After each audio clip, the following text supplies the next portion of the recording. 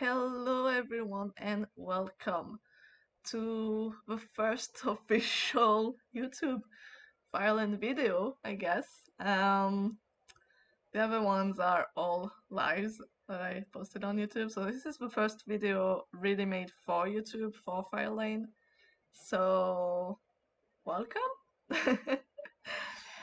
Okay, so this video is very simple. It's not going to be very long. It's just because I realized when I started streaming and when I wanted to put my VTuber model on my stream that there were a lot of people struggling with putting it on the Twitch Studio software.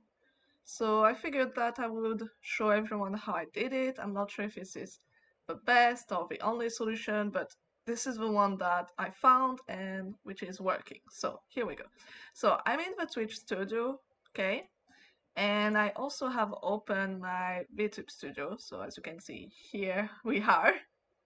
So first of all, you need to set up your VTube Studio. I'm not gonna show you that because I'm still I'm learning about it. You can see the mouse is still having issues, but that's another story.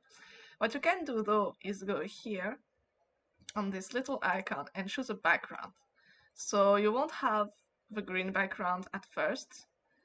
For me it was the background 8 that was the green background. So you put the green background, then you can also lock your model in place because if you don't, okay, that now it's locked, but if you unlock it you can move it around, which can be good, but I know I don't want to move it by mistake, so you just lock it here.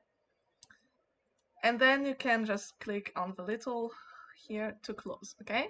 So now we're back on the Twitch Studio, and how do we add it? So I made a scene, a test scene for this, where there's only one background, that's all. On there, I'm gonna add a screen share. I'm sorry, my thing is in French, but it's a screen share, okay?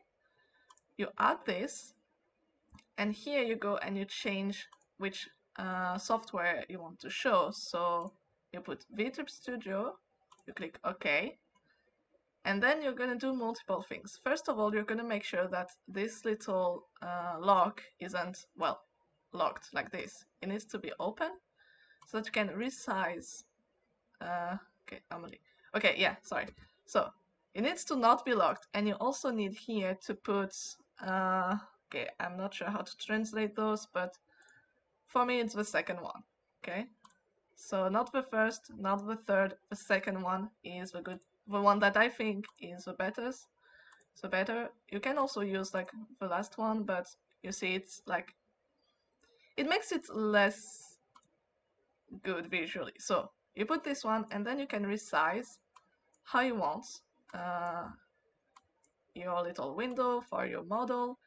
And if it's not well placed, or if sometimes when you do this, okay, of course now it's gonna work well, but see, sometimes it's not centered. So in those cases, you go back in there, you double click, unlock your model, and you just move it around until it is well placed, and then you can lock it again. So let me put it something like that, which is kind of similar to what I do normally on my streams. From there, you see we have the green screen. So what you're going to do is on this same, having this selected, you go down there and you go on green screen effects, okay? You click on the little plus and here you go. And if you, if it's not working well, you can click there to edit it. And you can switch the color, you can switch how much it's taking, the transparency, etc. You have a few settings. Once this is done, you just have to save your scene, and here you go. One thing that I realized is that if, once this is done, if you close all of your software, if you want it to work again without having to touch anything else, you have to launch VTube Studio first before launching Twitch Studio. Otherwise, Twitch Studio just won't show you model anymore. At least for me, that's what it's doing. I don't know if I'm doing something wrong, but yeah, that's how it works for me.